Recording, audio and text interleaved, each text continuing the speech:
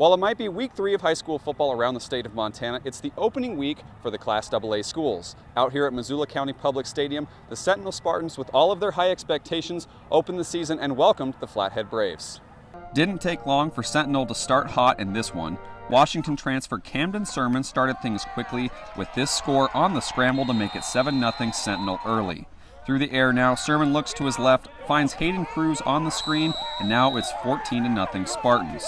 Camden Dernberger drills the 26-yard field goal, making it 17-0 Sentinel as their offense continues to roll. Sentinel rotated quarterbacks in their opener, and last year's starter Dayton Bay finds Joe Wida on the 6-yard touchdown as Sentinel takes a 24-0 lead. Sentinel still rolling here, and Sermon doesn't let up as he airs out a beautiful pass to Frenchtown transfer Jace Klusewicz on a transfer-to-transfer connection, who makes it 30-0 in the second quarter. Flathead, though, finds some life late in the second as Charlie Hinchy rolls out to his left and hits Nicholas Gustafson, who avoids the defender to get the Braves on the board.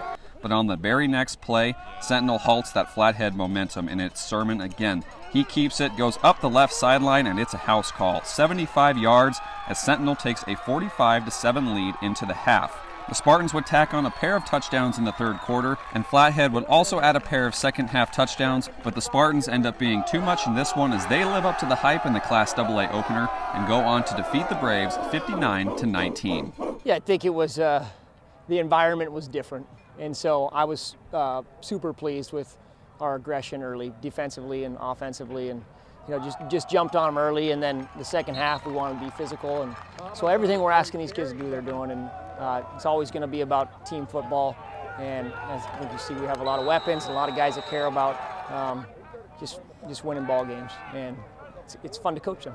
We gave them some short fields early on. Sentinel's a great team, and we got to play perfect to beat a team like that. We're little green. I was really happy with how we finished the football game, though. Our kids never quit. When you're down 44-0 or 44-7 or whatever it is at half, it's easy to go full at the tents and go home. But, man, we came out and battled the last 24 minutes. I was really proud of our kids. We scored 14 points. We moved the ball well offensively. We just got to get back to doing the basics, and I think we'll be all right.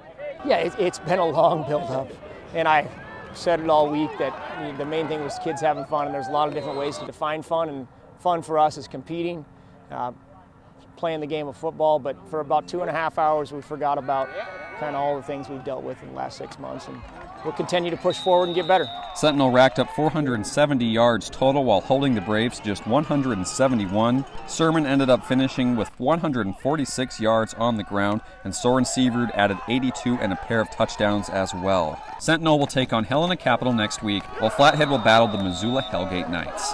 In Missoula, Kyle Hansen, MTN Sports.